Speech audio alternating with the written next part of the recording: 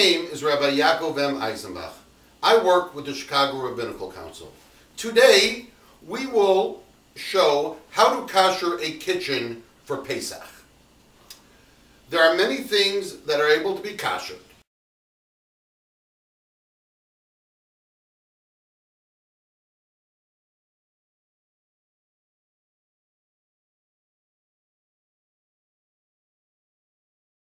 Before you do any kashering, as far as Hagolas Kalim, which is immersion of items into a boiling pot of water, all items that will be kashered must not be used for 24 hours and has to be completely clean. Even the pots that are using have to not be used for 24 hours. It does not have to be a Passover pot. It could be a dairy pot, a meat pot, or chametz pot. However, it cannot be used for 24 hours and has to be completely clean.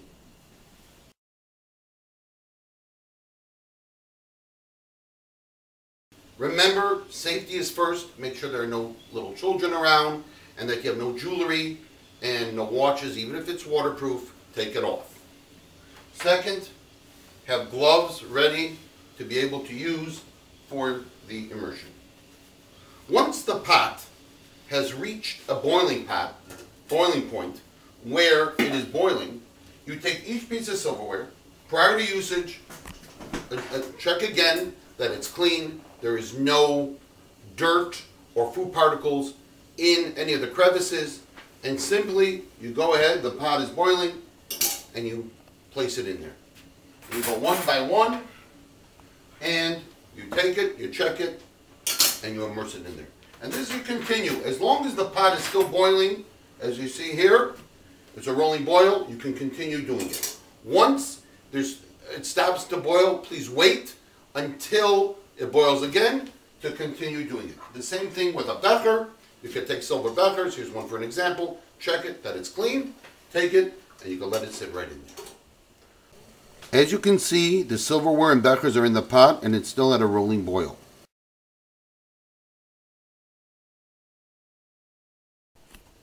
Now that the silverware and bechers have been in the hot water, we will now go ahead and finish the process of kashering by taking the pot of water over to the sink and putting cold water over it. First turn on the water, because safety is always first. And then we take the pot of water, like this, spill out the water, leaving the vessel still inside the pot.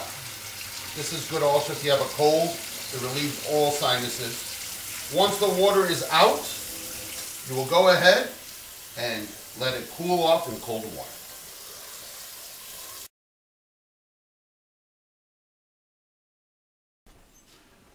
Now we'll discuss how to kosher a pot.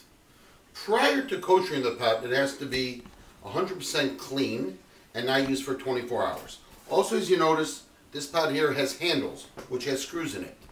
A piece of advice is to unscrew the handles off, clean it very well so you make sure you get every corner against the walls of the pot, and then put them back in. As you see, we have a pot with a cover on it. The best scenario is to have a big stock pot where you could just immerse the cover and the pot into that pot like we did with the silverware. However, if you don't have a pot, the way to go ahead and kasher it is like this. Take the cover and immerse it into the boiling water and put it around like this, like a wheel, and you go around and around and around, making sure that every piece has been immersed in the water, including the top of the cover. Once you finish this procedure, you take it and you put it in the cold water. Now we will kasher the actual pot. We will go ahead and have a pot on the side, a smaller pot that has boiling water in it already. Take it and immerse it into the boiling bigger pot in order that the water should overflow and hit all the sides of the outside. Be aggressive when you do this to make sure that all sides get touched by the hot water. And a piece of advice, have a towel waiting on the bottom so it'll soak up some of the water. As you see, all the size was taken care of.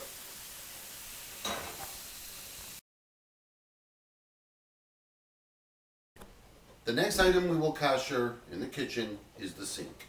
Most common sink that is out there is the stainless steel sink, which can be kashered. However, another common sink that's out there is porcelain, which cannot be kashered, where you have to put an insert in there for Pesach. The way of kashering the stainless steel sink is the sink cannot be used for 24 hours. Again, it must be perfectly clean. Once that process is done, you have a boiling pot of hot water ready to go. You go ahead, before you go to the sink, you make sure there's nothing in there. For example, the strainer, which has many little holes, must be taken out and replaced. The aerator, also due to the fact that it has many little holes in it, has to also be replaced. It cannot be kashered for Pesach. And again, the sink must be perfectly dry prior to the kashering. Once all that has been done, you go ahead and you take the hot water and take it and you start, never place it down. Even if you don't have sufficient amount of water in one pot, you can go ahead and continue with the second pot. But the main issue is to make sure that it's a continuous flow and not to stop in the middle from that pot.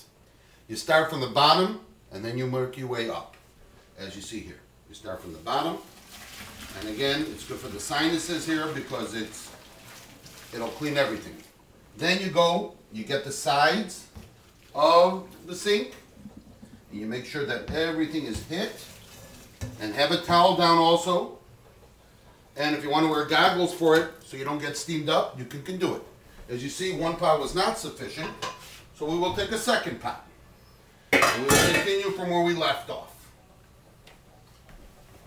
You go to the back, and you get the sides so everything gets hit. Get the handles, and the handles here. Then you go onto the top of the nozzle, make sure you get that. And for this, you would just immerse it into here to make sure that it's all kashered. Once that process is done, your sink is ready for Pesach.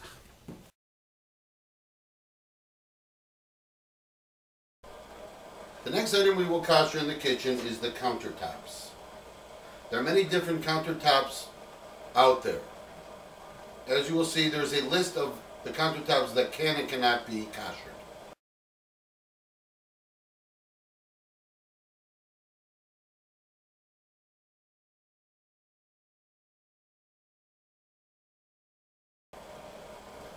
Once we're ready to kasher the countertops, we have to ensure that they haven't been used for 24 hours and the surface is completely clean and dry.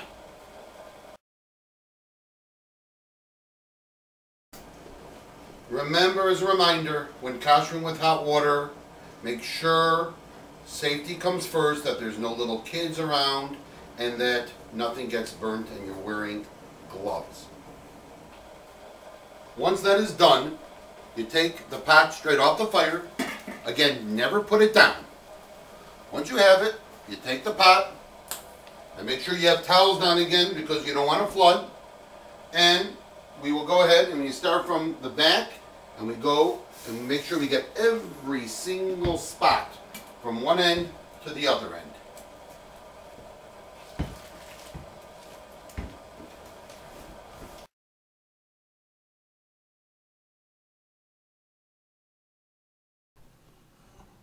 The next item is kashering a stovetop and an oven. Before kashering, you have to make sure that all parts are taken apart and cleaned thoroughly. This happens to be a seal top, so no food particles could get into there. There are many stovetops that are not sealed, therefore there's a lot of chametz underneath, which has to be cleaned out also. Once everything is thoroughly cleaned, you put it back on, and you turn on the fire, and you let it sit for an hour. Or, another way you can do it is take these pieces, stick them into the oven for an hour at the highest temperature. Anything that has been kashered with the fire is fine. But any other areas here must be covered with silver foil. The same thing with an oven, not to be used for 24 hours, thoroughly cleaned. If it's a self-cleaning oven, you do not have to wait the 24-hour period. But if it's a regular oven, wait 24 hours after it's clean, put on its highest temperature for 2 hours. The last item we will discuss in kashering your kitchen is the microwave. The microwave must be cleaned thoroughly in all its cracks and holes that you have on top. Also, the glass plate must be removed and replaced with a new one for Pesach. Once it's sat the 24-hour period, you would take a microwavable vessel, put water in it, put it on the highest for 10 minutes in order that it should steam up. Once that process is done, your microwave is kosher for Pesach. It is advisable that even after you have kashered it for Pesach, that anytime you do use it, all food should be covered. Wishing you and your family a happy and a healthy Passover.